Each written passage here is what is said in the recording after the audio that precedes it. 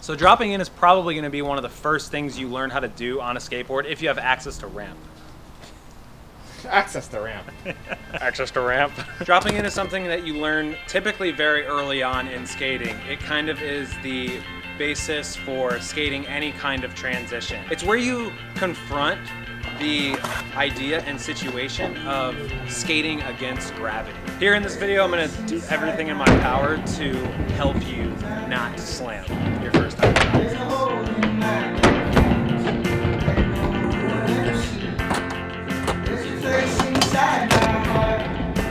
Dropping in looks easy when observing it. The first time you get on top of the ramp, it's a completely different experience. Oh yeah, I could probably do that. That ramp is like 2 or 3 feet high. And then you get up there and you're looking down and all of your confidence is stripped away. It's a pretty surreal moment and it's very humbling once you're up there. So logically, you know that to lean forward is the safest bet, but your instincts almost want you to lean back to save yourself from falling, and that is literally the worst thing that you can do. The reason I was so scared was because when I would drop in, I was afraid that my nose was literally just gonna drop and dive straight to the flat bottom. And that's why people tend to lean back, because they're scared that they're just gonna slam forward. It's very unlikely that you're gonna slam forward. Most people slip backwards. So you want to lean forward when you're dropping in. That is your safest bet.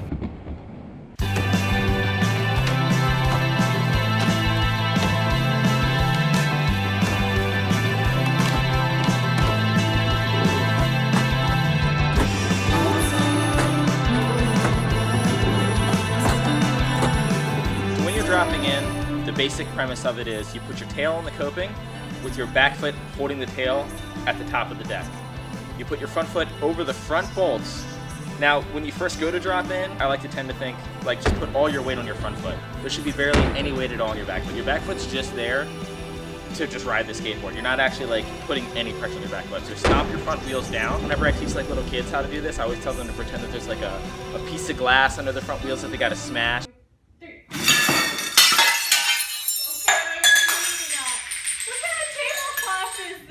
It's super common for the first time for someone to drop in for them to never even get their front wheels on the ground. They'll manual down the transition or they'll drag their tail down the transition, which is super dangerous to do if you don't have someone sitting there and assisting you. I urge you to try your hardest to fall forward. I've taught literally 1,000 people how to drop in and I've never once seen anyone fall forward while dropping in. So bending your knees is a very important rule for this, for not slipping out. The more you bend your knees, the looser your body is. The more stiff that you are with this, that's when you're gonna get into trouble. That's when you have less escape routes for getting out of injuries. The more your body molds to the ramp, the more you mold with the transition, and the easier your body is able to go from transition to flat bottom. Because all of the control in skating any transition at all really is having your knees bent and remaining extremely loose. You're already low to the ground if your knees are bent. The lower you are to the ground, the less impact you're gonna take.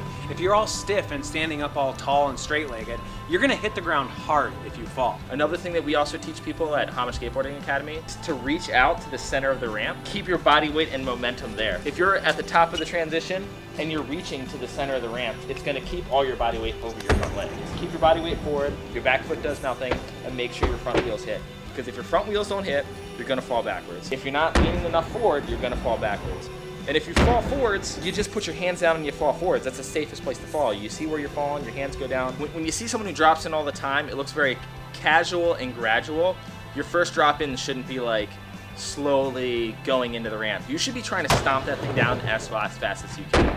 You want your front wheels to hit transition as soon as possible. And it is super counterintuitive because you're like kind of leaning into something that makes you, in theory, feel like you're gonna loop out. Ironic thing is the only way that you're gonna loop out is if you overthink it too much. Just put all your weight forward, stomp your front foot down, lean your shoulder into the ramp, and that's basically it. You should be able to ride away the first time. I will say, the amount of people that I've seen drop in first try is significantly less than the amount of people that I've seen slip backwards first try. So I cannot stress this enough. Put all of your body weight forward. Now, why dropping in is not just like an important thing to learn because it's where you start almost all mini ramp runs, but it also helps you understand the way transition works, because when you drop in, you're coming from a complete stationary position to actually feeling the exact amount of speed that you would gain from the top of the ramp into transition.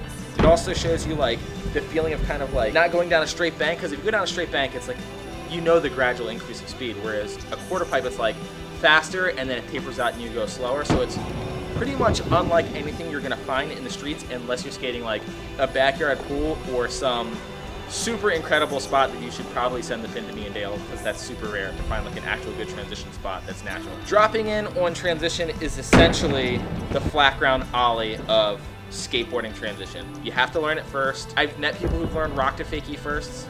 Like they'll learn how to like do a rock to fakie before they learn how to drop in, and it just ruin their repertoire of tricks. So start off properly, start off with dropping in. And having the feeling of starting at the top of the ramp and going to the bottom of the ramp, it's gonna make it that much easier for you to understand going up the ramp to do like an axle stall or even like a air. Dropping in and understanding that feeling and the way that gravity pushes you into the ground is gonna help you with pumping, it's gonna help you with doing airs, it's gonna help you with doing grinds. Dropping in is actually like much wider than just starting your mini ramp run. It's a board feel that translates into almost every type of skateboard. I've been teaching people how to skateboard for a long time, but a lot of my more fine-tuned like knowledge of teaching people how to drop in or skateboard tricks in general is kind of bouncing ideas across 15 other skateboarders that have been doing this as a career at Homage Skateboard Academy. They've showed me things that I didn't even think about as far as tricks to dropping in. You know, like I would teach people how to drop in, but they really have it down to a science. So if you are looking for like a very, very in-depth one-on-one experience with skateboard tutorials, whether it's in person or some sort of video chat, I would recommend checking out Homage Skateboard Academy.